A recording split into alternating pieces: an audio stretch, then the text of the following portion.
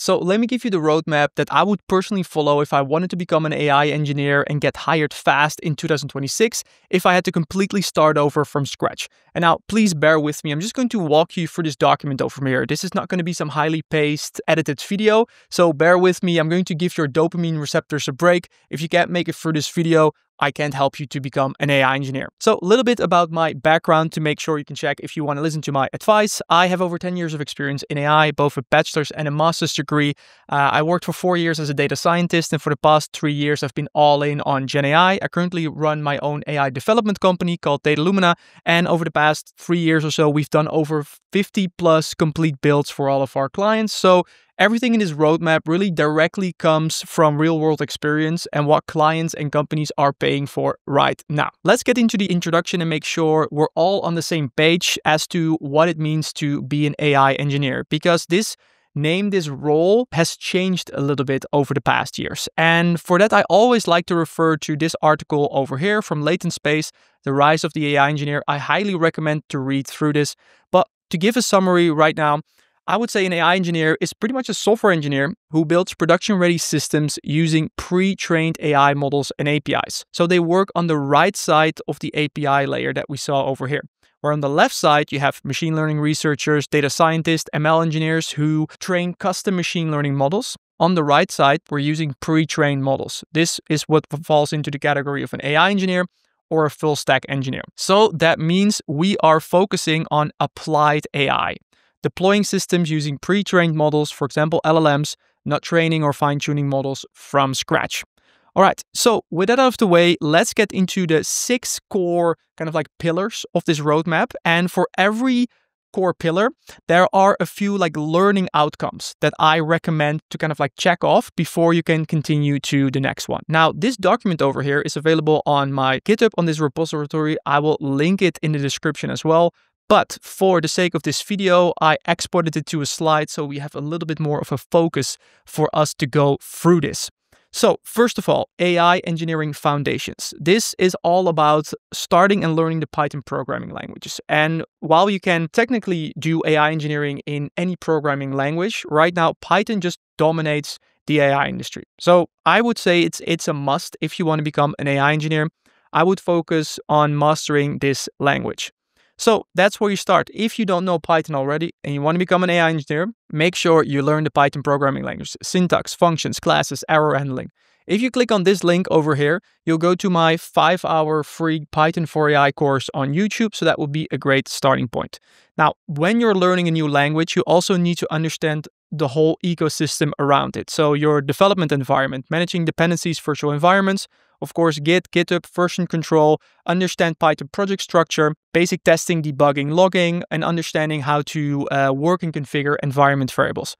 All this stuff over here that you see over here is explained in this video if any of these concepts are new to you. All right, and then once you understand the basics of Python, I recommend to go through the entire OpenAI API documentation. I also have a video on that.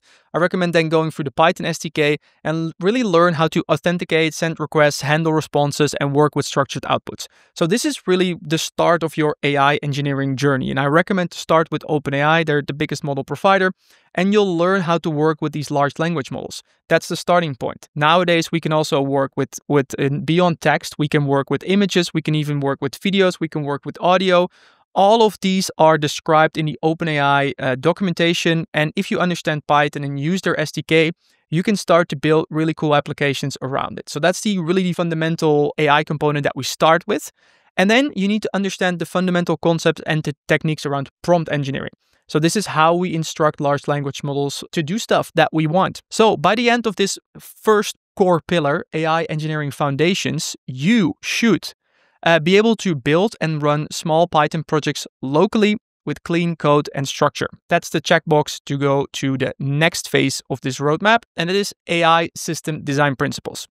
Here it's all about understanding how to think about and design AI systems before writing code. You need to learn what kinds of systems can be built with LLMs. So you can do some research on this. Literally ask ChatGPT. Document processing, personal assistant, content generation, backend automations, multi-agent workflows. You should understand where we can take these AI models and where we can put them into applications. Then you need to understand how effective AI systems are actually built behind the scenes. And what you'll often find is that the most effective AI products actually try to use as little AI as possible. And that's what makes them effective. If you want to learn more about that, you can check out this video. So you want to combine deterministic logic with LLMs strategically. Then you should study the core building blocks of what makes up an LLM-based system. Inputs, prompts, context windows, output, feedback loops. Again, I have a video on that covering these 7 core building blocks as well. So if you're not familiar with that, make sure to check it out. And then you also need to be aware of some key software design patterns. These are really going to help you to take these building blocks of working with LLMs, of working with agents, and chain them and combine them in a way to build your automations. So if you're new to design patterns, I would recommend starting with the chain of responsibility pattern, the facade, and the strategy pattern. Okay, at that point, you should now be ready to explore agent frameworks like LangChain, LangGraph, Pydantic AI to understand how these frameworks orchestrate entire applications around large language models, because that's pretty much all they're doing. We have these LLMs which are deployed by, for example, OpenAI or Anthropic or Google or any other kind of provider, and we want to build our application in such a way that we take incoming data, we process that, and through the prompts, data, and everything that we add to that, we create a little package that we then send to the API, and we get the answer back. The answer that we're getting back, that's the AI part of our application. And then typically, generally, you want to do something with that. So you want to reply to a user, you want to kick off a system, you want to update information in a CRM system, you want to create content. Anything you really want to do, that's the whole orchestration around the LLM layer. And these tools and frameworks can help you with that. Now, generally, if you watch some of my other videos, I always mention that I am always very careful with these frameworks because most of them I feel like are way too abstract. And by using them, you don't quite understand what's going on behind the scenes. But they're a good starting point to learn. But then we get to the second one. Once you get a feel for what you can do with these types of agent systems and agentic frameworks, and if I had to pick one to dive into, I would recommend Pydantic AI. After that, I want you to re-implement a simplified versions really of these frameworks in your own projects and learn how they work. So just take the core components, and I explain that in this video over here. If you click on this, how to do that. So you understand not only how you can use the frameworks, but also how you can take the bits and pieces and build stuff from scratch on your own. This is really where you develop mastery and where you get a grip on the projects that you're working on. And then you also need to learn how to sketch cognitive architectures, which means you can come to a whiteboard or a diagramming tool and you can create simple block diagrams that shows how the data flows through your system and where you can strategically place large language models. That's what a cognitive architecture pretty much is. So the goal, the end of this AI systems design principles pillar is that you can design an AI system end-to-end and explain each step clearly. Okay, let's get to core pillar number 3, and that is the AI architecture and containerization. And here it's all about turning your local prototypes into scalable backend services. So by now, you should be familiar with Python, you know how to build around these language models, and you should already be able to build some pretty cool things, but they're all local on your computer. So now we get into FastAPI and Pydantic to build endpoints, to actually create a backend. You should learn about asynchronous programming and background workers. You can use Celery for this in the Python ecosystem. You should be familiar with how to containerize your application with Docker. You should understand how to work with databases. I recommend PostgreSQL to start with. Then you should also understand how to manage database migrations you can use Alembic for that in the Python ecosystem.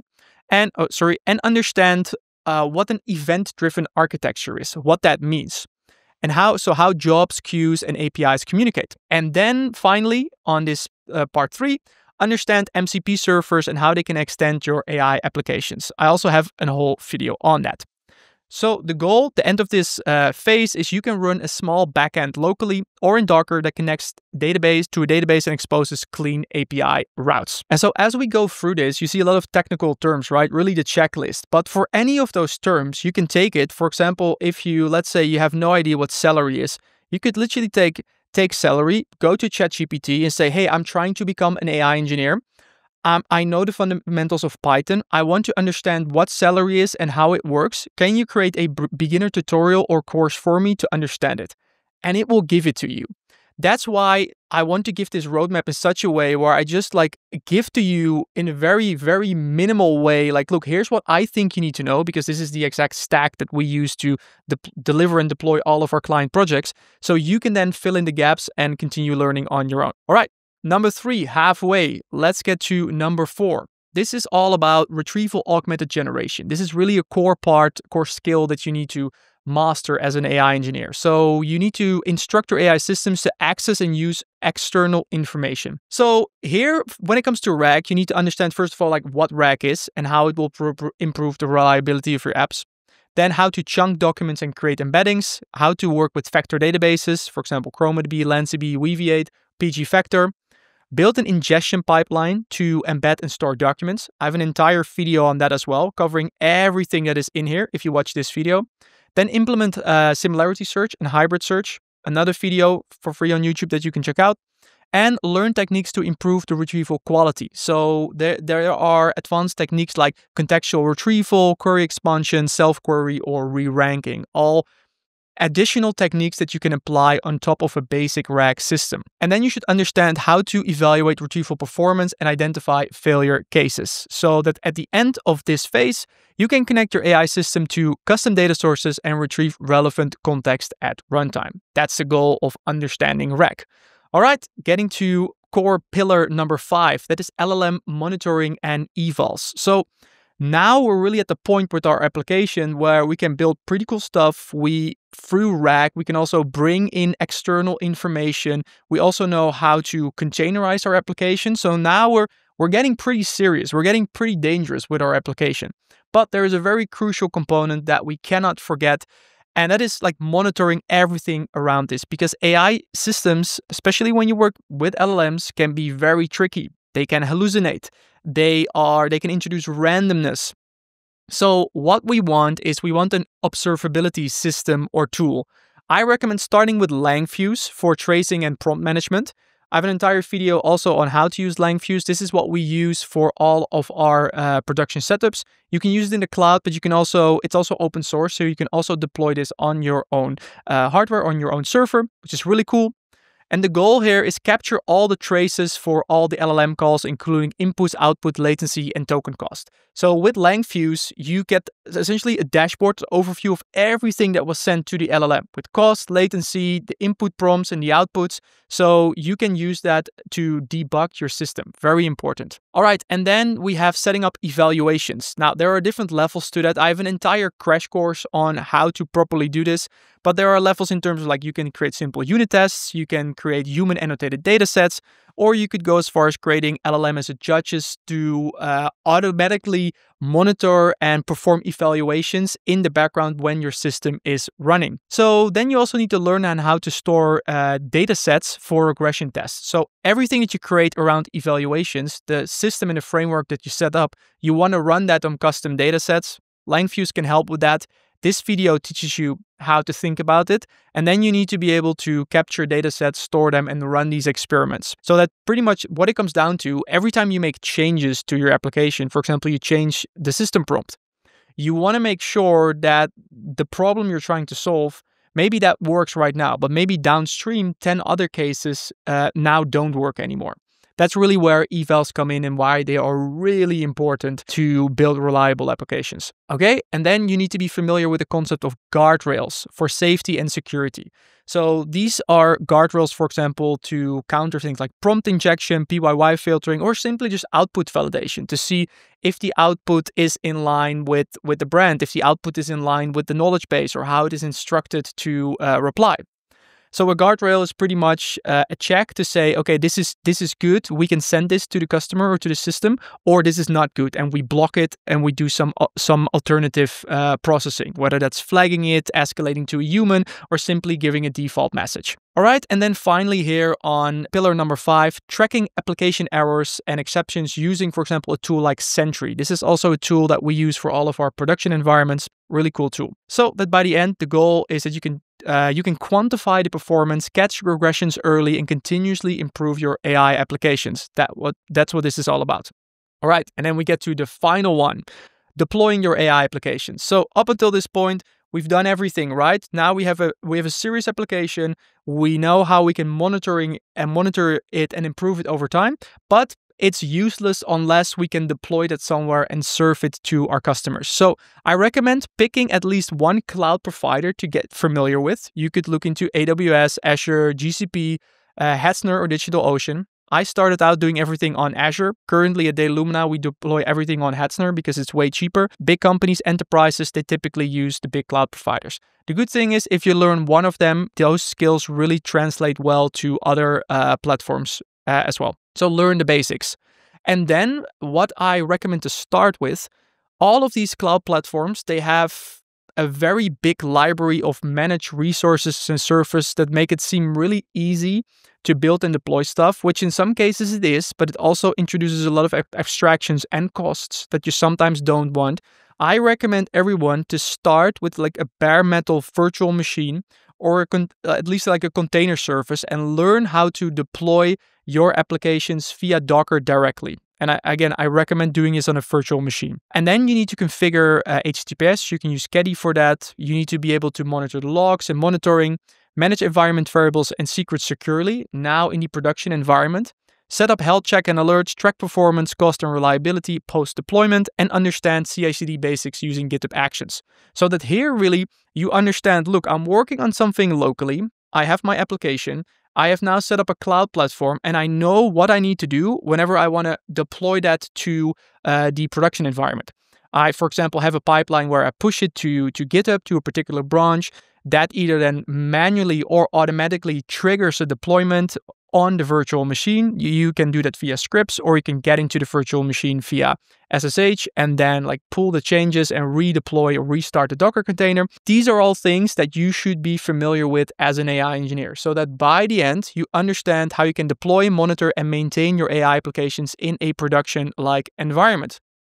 So that by the end, if you go through all of these 6 core pillars and cross off all the checkbox and understand what it means, you have learned Python properly, you've mastered LLM APIs, prompt engineering, and agent patterns, you understand system design and backend architecture, implementing RAG and monitoring, and you deploy a few real-world projects end-to-end.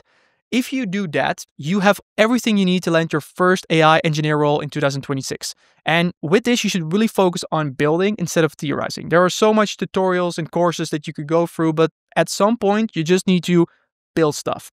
So yes, use courses, use tutorials, use YouTube, but don't get stuck in this loop of trying to like stay up to date on everything, because there's so much noise in the AI space. And actually, when you look at the role of an AI engineer, pretty much not much has changed since function calling was introduced to LLM APIs. I know that sounds crazy to some people watching, but it really is the case.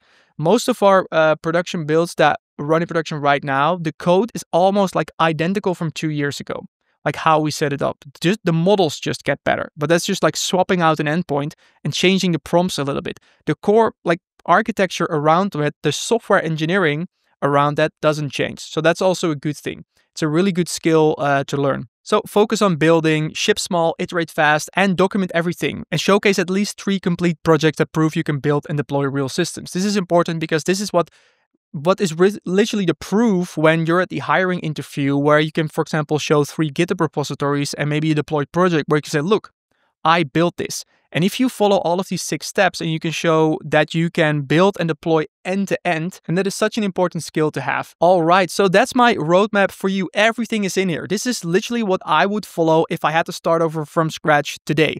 And if you follow all of the links in here, there's probably over 10 hours of free videos and trainings that you can follow all on my YouTube channel to go through this. And then you can fill in the gaps with other courses or tutorials, or use AI to literally create a course for you on the fly. And then I want to thank you for watching. Make sure you like this video and subscribe to the channel if you're serious about AI engineering. And then let's go crush it on this roadmap.